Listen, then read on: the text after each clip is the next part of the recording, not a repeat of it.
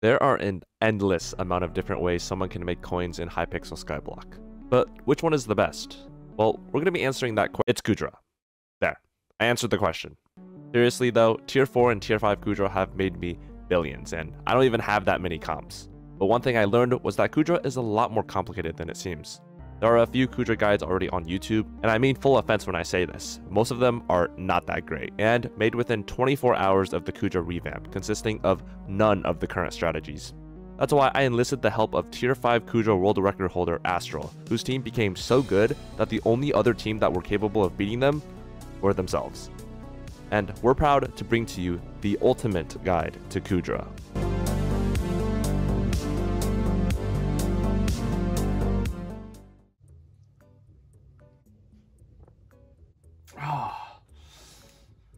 My back. It hurts from carrying these party finder randoms.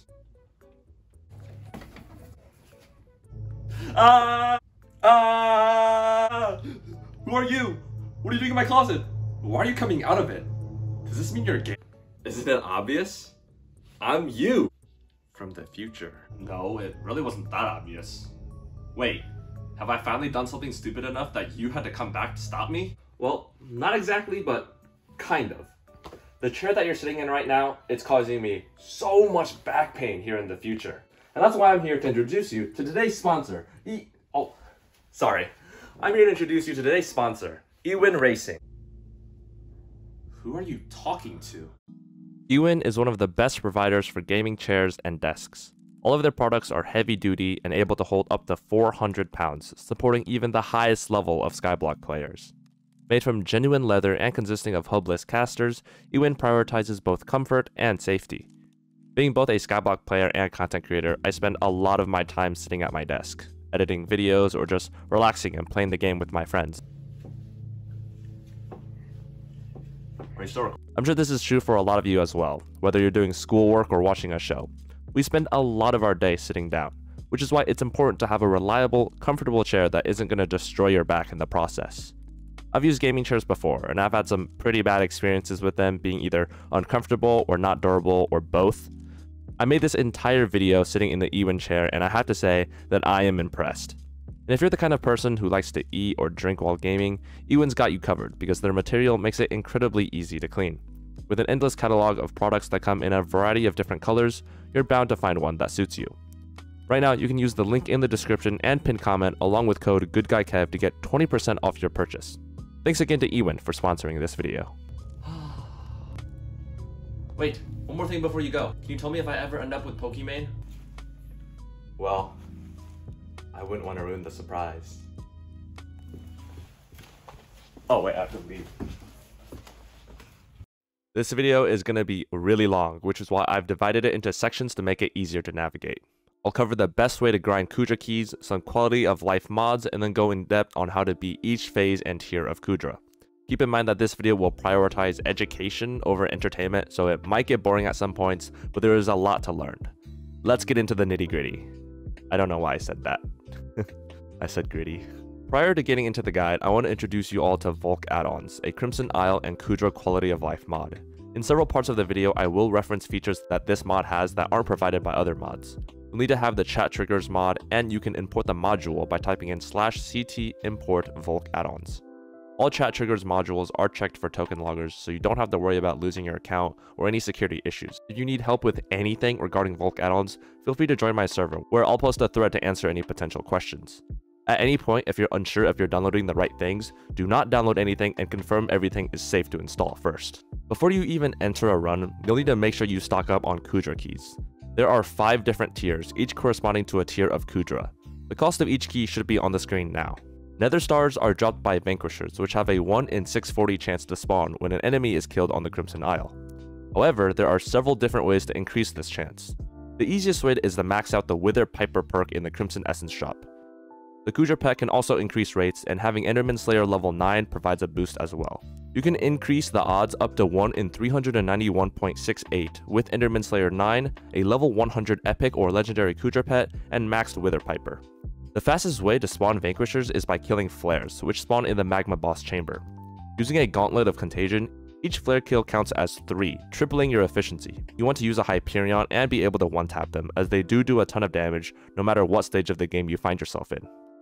You are guaranteed 3 nether stars from your own Vanquisher, even if you deal no damage to it. Everyone who deals at least 1 million damage are guaranteed 1 nether star, and the player who delivers the last hit has a chance to drop an extra. You can grind Vanquishers together with a party of up to 5 others, although I wouldn't recommend more than a total of 4 party members as it can get incredibly chaotic. All players grind flares in their own lobbies. When a Vanq spawns, the spawner then warps the party into their lobby, where each player will loot share by getting their damage in. Party members can take turns getting the last hit, so everyone has a fair chance to get an extra star. You can also corrupt the Vanquisher to triple its health so more players can get hits in. VolcAddons has a feature where you can enter the names of everyone you want to warp. Upon a Vanquisher spawn, the mod will automatically party everyone on the list and then warp them into the lobby. It will then post the coordinates of the Vanquisher's location. After the Vanquisher is dead, everyone will return to their own lobbies and continue to kill flares. So the base requirements are going to be kind of high for Kuudra. I recommend a Hyperion at the very least for the first 2 tiers. I think these 2 tiers are the only 2 where you may be able to get away with using a Juju shortbow instead of a Terminator. You'll also need the personal shop item, which you can buy for 100,000 coins in a Kuudra instance, a gyrokinetic wand, any lava rod, and lots of ender pearls. A set of ember armor would be really nice, and it's super cheap, so there's no reason not to go for one. You'll want your talismans to be on mana-based reforges, such as Sighted or Bazaar.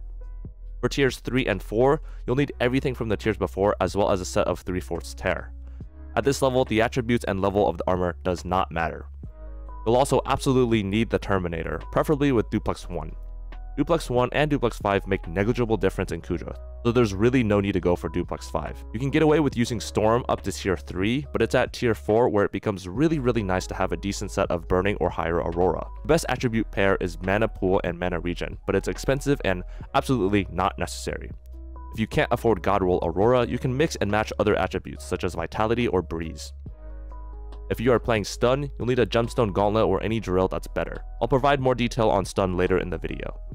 You'll want your talismans to still be on mana-based reforges such as Sighted or Bazaar. For tier 5, the attributes and level of the tear start to really matter. Ideally, you want Dominance on your tear, and the second attribute can basically be anything. However, Dominance Vitality is Godroll, but it can be quite expensive and it's not necessary. You'll probably want Burning or better Terror, depending on the damage output of your team. A Withered Ragnarok Axe would be really nice to have too. You'll also need a Warden Helmet, and Aurora is basically considered mandatory at this point. I will state that it is possible to continue using Storm, just not ideal and very not fun. You'll want your talismans set to Fortuitous and go for the highest crit chance possible. If you really want to sweat Kuudra, a few optional items include a Terminator with Rend, Sword of Bad Health, and Reaper armor. So the typical team composition for Kuudra includes 3 specialists and 1 crowd controller. If your team is competent enough to not need a CC, it's best to go for all specialists for faster ballista building speed. Now Kuudra's 1 to 4 have 3 phases to the fight, while Infernal Kuudra has a 4th. The supplies and build phase are relatively similar across all of them, but the hits phase is a bit different after Kuudra tier 2. The first thing you do as soon as the run begins is to buy your route, and think of this like picking your class. You'll need to max out the head start perk so you can start the run with 50 tokens. Do this as soon as possible so that you're able to buy your class at the beginning of a run. Supplies are the first phase of Kuudra and often the biggest indicator of a party's skill. This portion will probably be the longest part of the video because there is a lot to teach and a lot to learn. You'll need any lava rod, ender pearls, a mage setup, and a set of ember armor. There are 7 possible spots supplies can spawn and 6 total supplies per run. That means for each run, 1 out of the 7 possible spots will not spawn a supply. A pre is a term that is generally used to refer to the first 4 supplies that are grabbed. Triangle, cross, equals, and slash are the most difficult supply locations, which is why it's recommended to grab these while the tentacles are still spawning at the beginning of the run to avoid having to get them later, since it will be significantly more difficult once tentacles can grab you.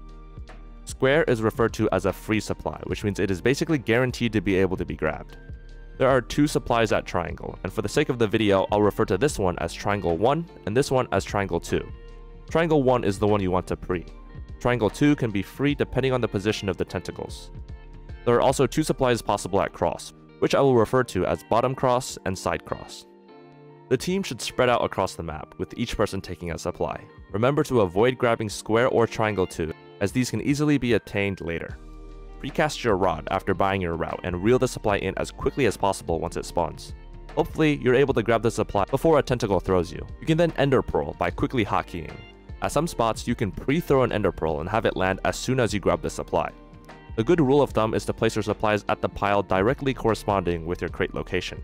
At any point, if you fail your pre or are generally unable to grab a supply due to tentacles, there are a few methods that can guarantee it. Wherever Kuudra spawns is a free spot, as there are no tentacles. You can also do the cannon tactic, which involves reeling a supply near a cannon, grabbing it, and then hopping onto the cannon. You must then spam fire the cannon, which prevents you from being thrown. Make sure not to move once you mount the cannon, as the slightest movement will make you lose grasp of the supply. If all else fails, you can always resort to the barrier trick. Find the closest place at the edge of the map that is free from tentacles. Using Ember Armor to negate lava damage, drag it as close to the edge as possible and dive under the lava. The intention is to get under the barrier blocks present at the edge of the map and grab the supply in this way. I have found that looking up at the supply helps with triggering the grabbing mechanic faster than just looking forward. You can then pearl back to the island. I will now explain the supplies in greater detail.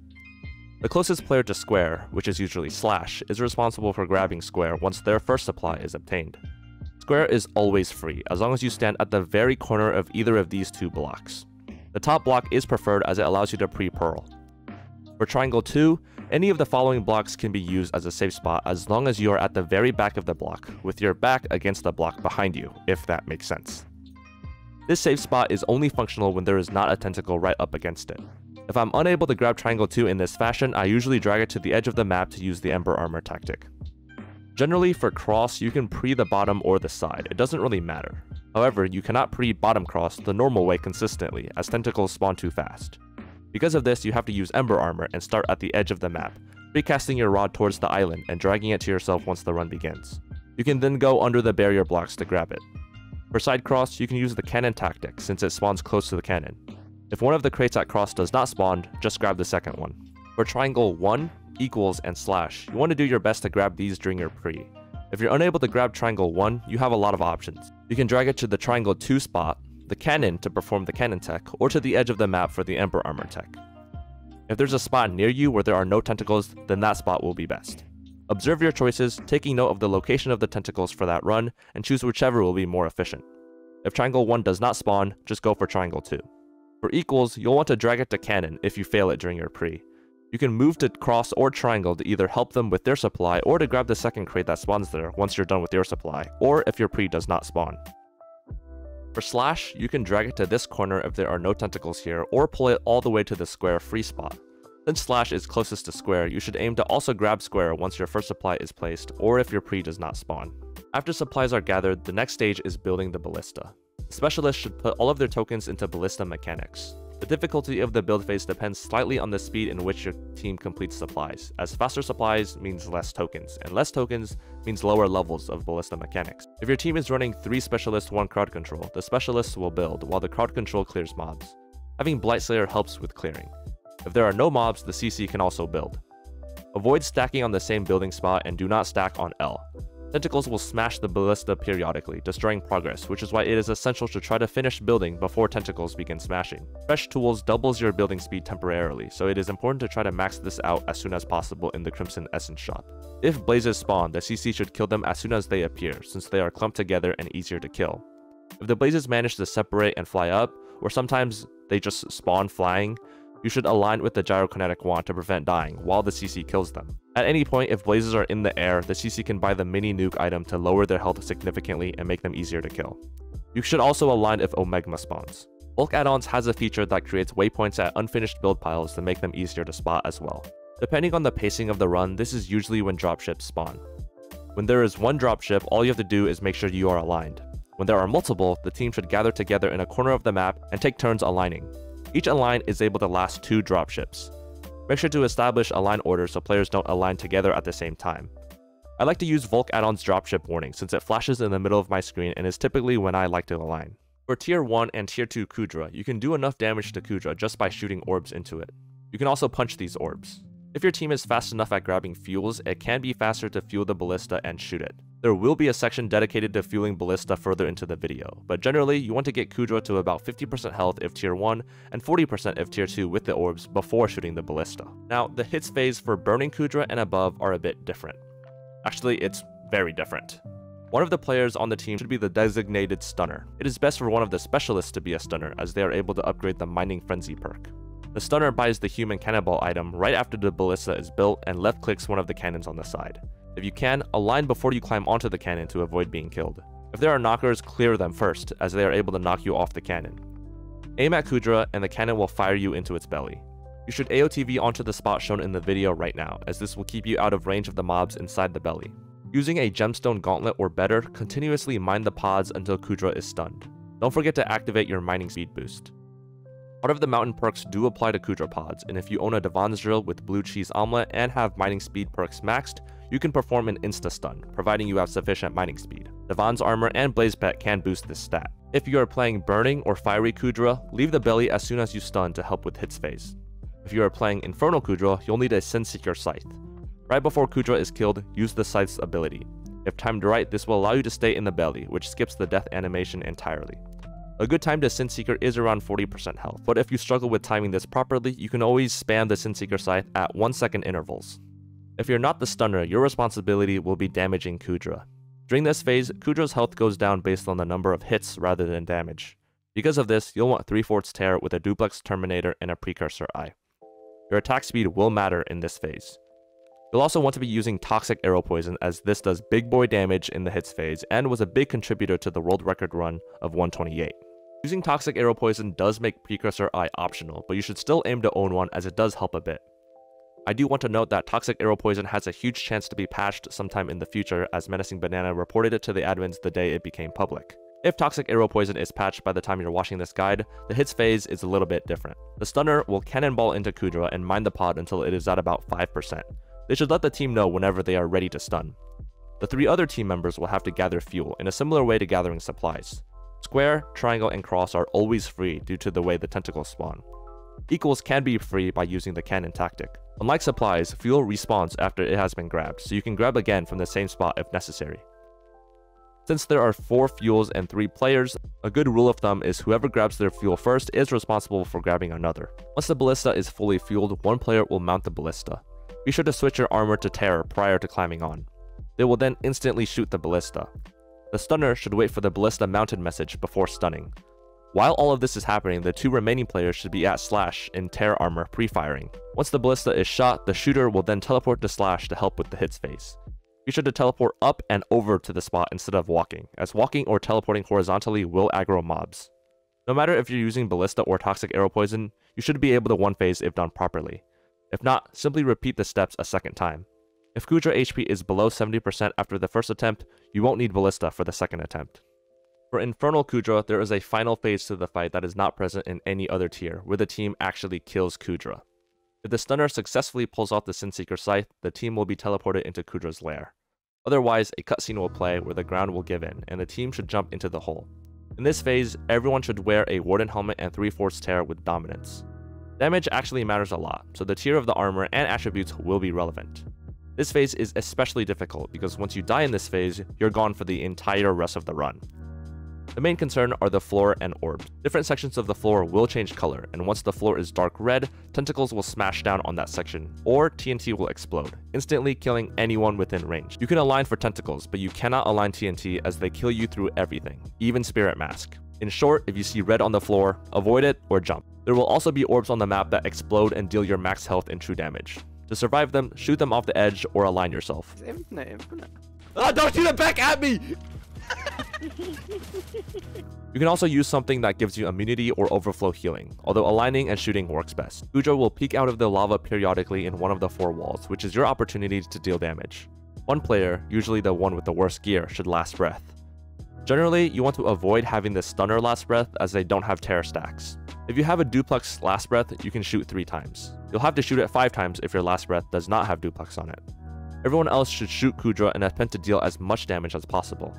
Ragnarok Axe's ability, which applies the weapon's strength to you, can be cast to gain a good amount of damage. Keep in mind that this ability takes 3 seconds to cast, and if you are hit, the ability will cancel. This includes arrows from your teammates as well. Sword of Bad Health can also grant up to 100 strength and can be cast instantly. You can also quickly swap to 3/4 Sweeper Armor and Enrage, then switch back for boosted damage. It's helpful to have pearls on hand to pearl out of potentially dangerous situations. As for the Terminators, you can use a mix of Fatal Tempo and Duplex for ferocity. However, Rend is currently the best enchant for Final Phase Kuudra, but it requires a lot of team coordination and is all around a bit too complicated for this video, but I may dedicate a video to this mechanic in the future. At the end of the run, you'll be presented with 2 chests to choose from. The first is a free chest, which will have some Crimson Essence in it. The second will require a key that corresponds to the tier of Kuudra you just defeated. You can only open one of these 2 chests. The second chest will be guaranteed to have Kuudra Teeth and Crimson Essence, and you'll get more of these if you complete higher tier Kuudras. This chest will also have an armor piece with a random pair of attributes, with the attributes being higher level and higher level Kuudra. There are a few other items on the loot table as well. If you have trouble evaluating the prices of the armor pieces you're dropping, since certain attributes are worth a lot more than others, you can use the Kuudra Gang bot located both in my Discord server and the Kuudra Gang official Discord by using the /attribute price command or /evaluate to see the prices of all pieces in your inventory. And that is everything you should know about Kuudra as of May 2023. This video is definitely one of the longest videos I've ever made, and I sincerely hope you were able to learn something from it.